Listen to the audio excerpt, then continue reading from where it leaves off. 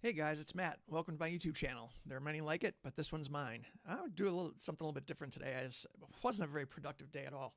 Spent better part of the day just kind of chilling out down a YouTube wormhole, and up until today, I probably would have said I'm going to talk about Canada today, and most specifically, kind of Canadian influences on the world, and I had to do a little research just to make sure that I wasn't, overlooking anything or missing anything. And there were a couple things I overlooked, and I'm not doing this to poke fun at Canada or, sometimes Americans do that for whatever reason. I've got some guys that I play warships with that I absolutely love. They're Canadian, that are, great dudes, funny, blast playing with them. Had no clue that the person who founded or had the patent for peanut butter was from Canada, so that's pretty big. A guy who invented Easy Off oven cleaner was from Canada. The guys that invented Trivial Pursuit were from Canada. Obviously, Canada Dry Ginger Ale has it in the name. So up until today, I probably would have said that my favorite Canadian, for me personally, is the band Rush. I got the first cassette tape I bought back in the day. Actually, I bought two on the same day. Was Rush Moving Pictures and REO Speedwagon's High Infidelity.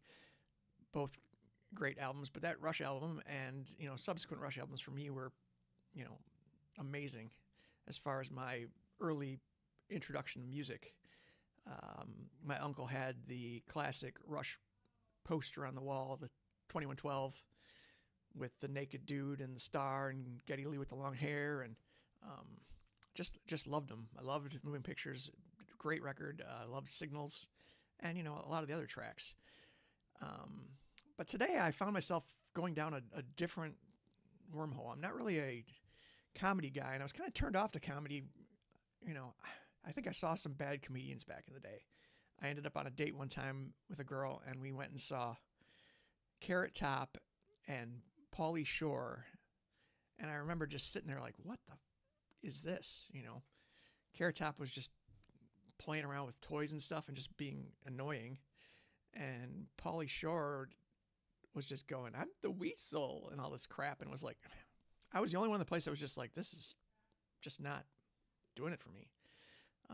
But today, and actually for the past couple of weeks, I've been kind of going back and watching some of the classic Saturday Night Live stuff, and I rediscovered the guy that I think was the far and above the best host that Weekend Update ever had, and that was Norm Macdonald, who's from Canada, and the dude leaves me in stitches still. And sadly we lost him last year, but I cannot sit through any of his videos without just literally laughing hysterically at his material. The thing that used to crack me up is it's like when I remember watching Weekend Update as a kid, and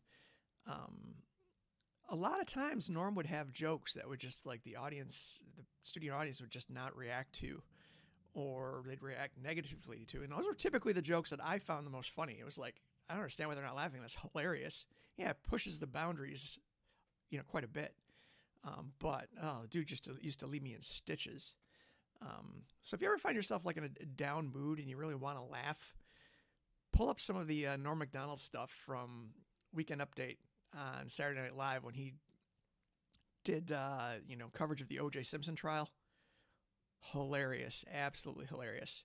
Some of his appearances on Letterman and his appearances on Conan are just side-splitting laughing, and you can't be in a bad mood after watching Norm Macdonald do what he did best.